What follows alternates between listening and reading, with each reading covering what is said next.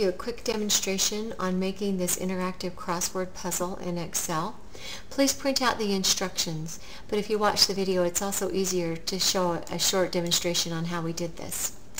The instruction says to start in cell B2, and so you type in the letters exactly as shown on your instructions. We've got eggs across, sofa down, under the E over here we have easy, and across we have YMCA.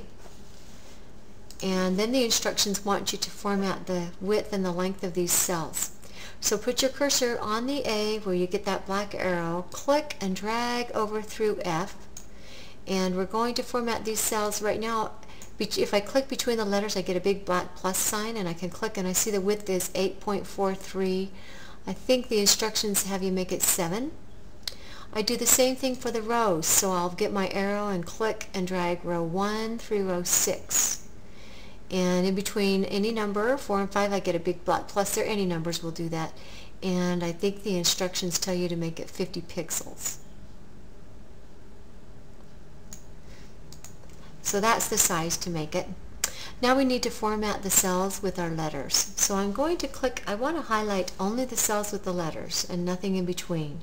So I'm going to click on my E, hold my control button down, and click and drag, and then I can let up on my mouse, and then I'll click again and drag. But because I've got my control button down, it highlights all of these letters. And now that I've got those letters highlighted, I can right click and format these cells. Right click, format the cells. The assignment wants you to change the alignment so that we have both horizontal and vertical centers. So it's centered horizontally and vertically.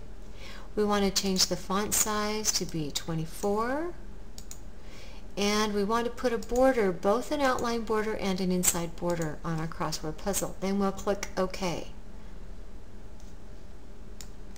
Move that up so you can see. I'm going to click OK.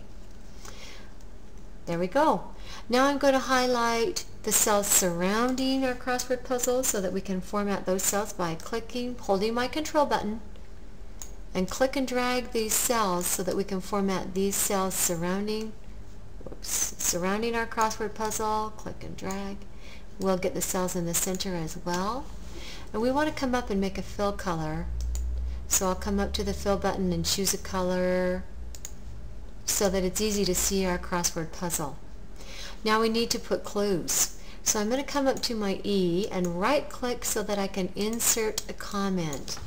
And across, I'll put a clue in like what a chicken lays. Chicken. I think I can spell that. And I need a down clue as well. How about for easy, opposite of hard? Okay. And I will do the same thing. I can right click on my S and insert a comment for sofa. I can insert a comment that says what you sit on to watch TV. And I'll do the same thing for YMCA and come up with a clue. So when your person who is trying your crossword puzzle puts their cursor on the S, they've got the clue, or puts their cursor on the E, they have a clue.